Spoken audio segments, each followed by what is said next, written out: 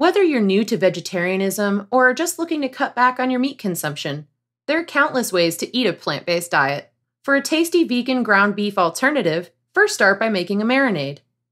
In a bowl, whisk together 1 cup of vegetable broth, 1 tablespoon each of soy sauce and vegan Worcestershire sauce, 2 tablespoons of tomato paste, 1 teaspoon each of garlic powder and onion powder, 1/4 teaspoon of smoked paprika and black pepper, and mix until fully combined.